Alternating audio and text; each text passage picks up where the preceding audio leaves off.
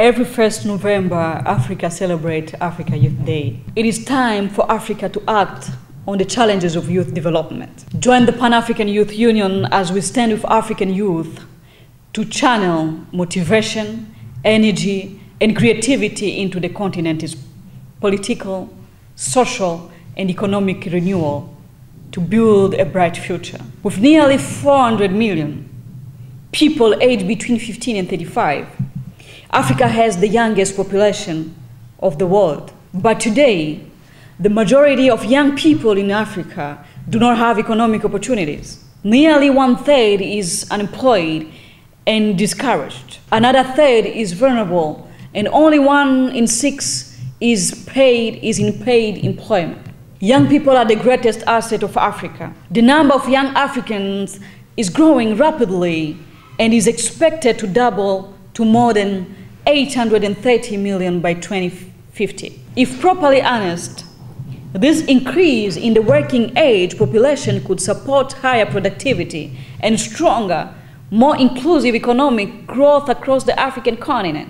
We cannot leave Africa poor when it was created rich for the good of all African people. Young Africans do not deserve to continue dying in the Mediterranean, seeking their future elsewhere when their future lies in Africa. It is time for African leaders and friends of Africa to invest seriously in youth because the future of Africa is almost uncertain. For this year, 2018, we celebrate this Day of Youth under the theme, Raising Youth Voices Against Corruption in Africa. African youth represent the hope of the continent and can play a key role in the fight against corruption. When corruption occurs, it affects many aspects of people's daily lives. Anti-corruption initiatives should be encouraged. When young people tolerate corruption, the future of the continent is weakened because corruption destroys trust in institutions of the whole continent.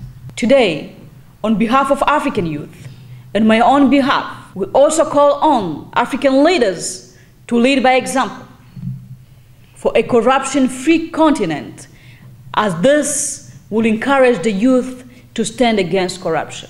Our institutions have the responsibility to strengthen youth leadership across the continent, instead of weakening them, because Africa needs committed and competitive youth that does not please our leaders at 100%, because we have the responsibility to push our leaders toward actions.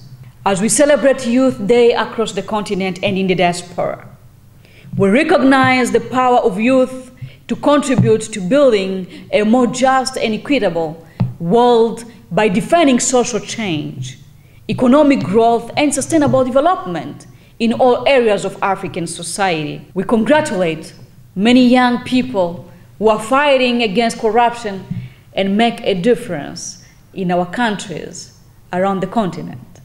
Long live African youth, long live Africa. I thank you. Take me to a place.